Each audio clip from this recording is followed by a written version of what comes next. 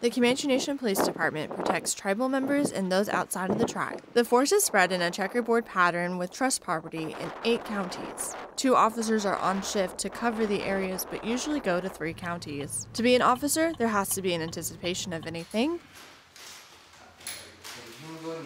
All he knows is I'm from Spur to here and I can be anywhere. Or anyone. This includes traveling from county to county to help those in need, respond to calls about suspicious campsites, Somebody's definitely living in here. They left us a note.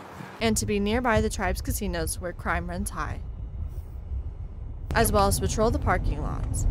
Well, they'll dump stolen cars sometimes. Sometimes they'll still be here with the stolen car. But when it comes to lunch on long days, a snack will do, and plenty of banter. I will holler at Foster. I'll do it right now.